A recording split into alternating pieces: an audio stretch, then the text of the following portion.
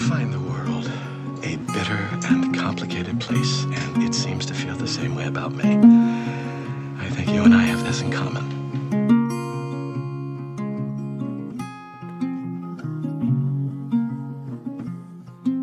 Are you kidding me? I'm just supposed to stay here.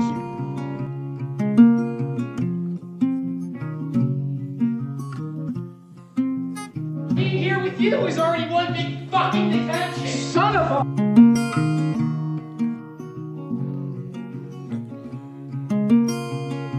I'm not sure I have an entire book in me. Girls, how did your husband? Complete. You can't even dream a whole dream, can you?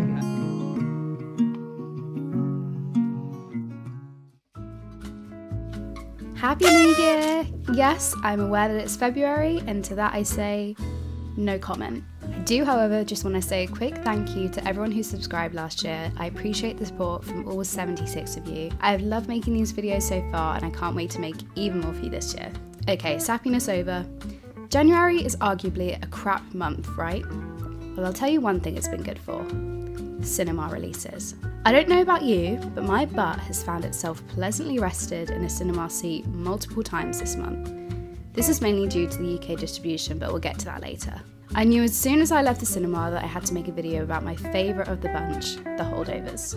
The Holdovers is a comedy drama directed by Alexander Payne, who you may know from Sideways, The Descendants or Election. I like his previous films, but for me, The Holdovers is definitely his magnum opus. Set in a New England prep school in 1970, it follows a bitterly sarcastic and solitary history teacher, played by Paul Giamatti, who is forced to babysit the Holdovers, aka the students that cannot return home over Christmas break. Forced together by circumstance, he develops an unlikely connection with Angus, a troublemaking, quick-witted student played by Dominic Sessa, and Mary, a grieving, straight-talking head cook, played by Davine Joy Randolph. And I won't reveal any more as this is a spoiler-free review. This video is the second installment of my new series, Worth the Cinema Trip, where I rate films, you guessed it, on whether I think they're worth the cinema trip.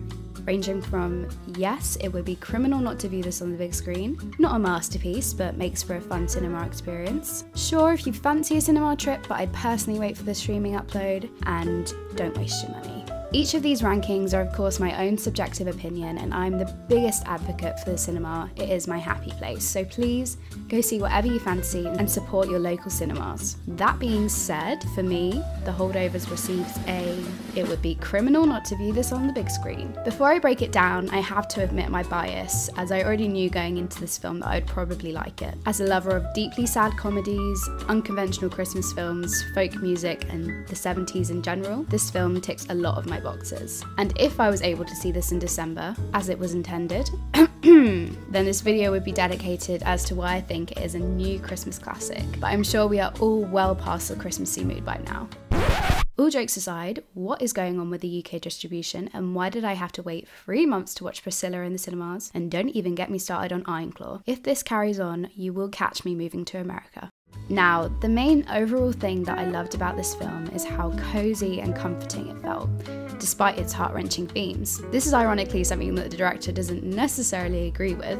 People have been calling The Holdovers a cozy movie. Does that square with you? Squares with me. I don't think it squares with Alexander. I think Alexander for some reason takes exception to it being called cozy. And I think he's just being a bit of a curmudgeon. I think he knows exactly what people are talking about, and I think he likes it. I mean, come on, Alexander, lean into the coziness. I think that there are many factors that you could attribute to this cozy feeling, whether it be the snowy setting, the soundtrack, or the lovable characters. But for me, the main thing that stood out was the sense of nostalgia. Now, if you've watched the film, this is probably the first thing that you noticed. Right from the opening credits, the way it is shot, the amazing set and costume designs, even the audio sounds dated, and it instantly transports you back to the 70s. And I can imagine that for those who lived through the 70s, this would have been an incredibly nostalgic and transportative viewing experience. I personally wasn't alive in the 70s, but that doesn't mean I didn't experience these same nostalgic emotions. I think that for a lot of us, we tend tend to look back at the time before we existed with rose-tinted glasses, aka we over-romanticize it. There is actually a term for this called rosy retrospection bias, but I prefer rose-tinted glasses because of the Leveillon rose of it all. It's easy to think that the past equals simpler times, before scary things like AI, social media, and Jeff Bezos existed. Of course, this is not entirely true that the past equals better,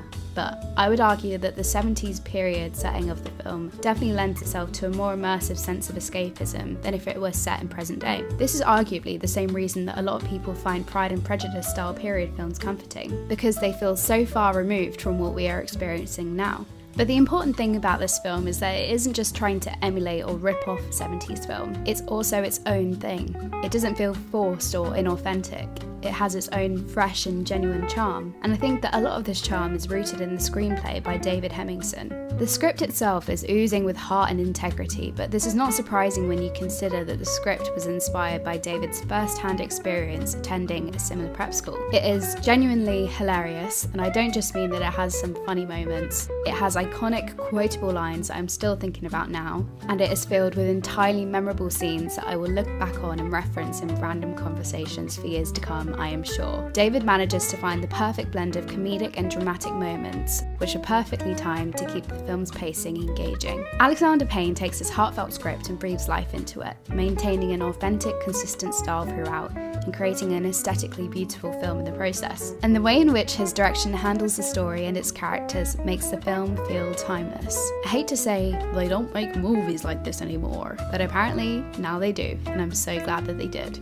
I have to mention how great this film looks. It was shot entirely on location, another element that adds to the film's authentic look. Shout out to the location scouts. And you might be surprised to learn that it was actually shot digitally despite the film's stock textured look of the film, which was cleverly captured by cinematographer Igor Brild. And of course, the costumes, set design, hair and makeup are the meticulously detailed string that ties the whole film together.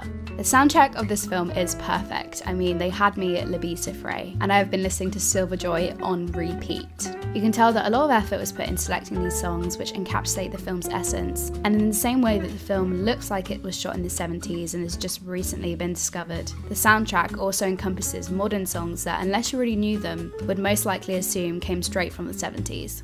It would be redundant for me to make a video about this film and fail to mention the amazing cast and characters, as to me, the characters are the film. Starting with the wonderful Paul Giamatti, he is an actor that I've grown up watching, appearing in so many films that I love, but I have to confess that he is someone who I never truly appreciated as an actor until now. I'm not sure if this is because he was often portraying supporting roles in the films I was watching, or that his performances were just so effective that I wasn't thinking about him as an actor. For this neglect, I can only apologise, Paul, but I think that me and the rest of the world are finally recognising him for the amazingly talented actor that he is. This role was made for him. Quite literally, Alexander always had him in mind, but I generally couldn't imagine anybody else playing this character. His comedic delivery and timing was unmatched, but equally his more serious moments revealed so much about the character without him having to say much.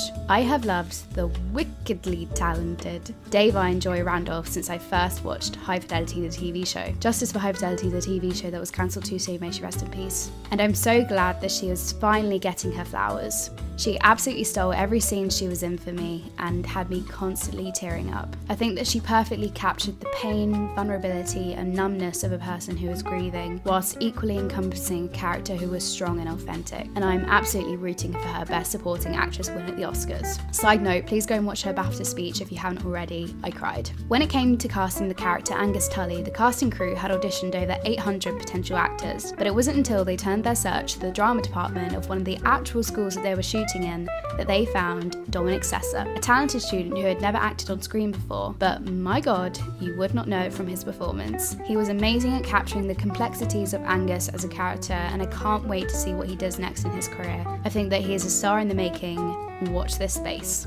This cast of characters provided a perfect spectrum of personalities, and their character dynamics and development had me emotionally connected to them from the beginning to the end of the film. I cared so much for these perfectly imperfect characters. If you couldn't already tell, I loved this little slice of life film. And if you're waiting for me to say something negative, I'm sorry, but I'm leaving you high and dry. It is ultimately a film about three people who feel entirely alone at arguably the worst time of year to feel alone. It captures the essence of what it means to be human, the good and the bad, and I think that it sends a lovely message that you never truly are alone, and that family can mean the people who are there for you, which for me is the perfect Christmas message, and I can't wait to rewatch this every December for the rest of my life.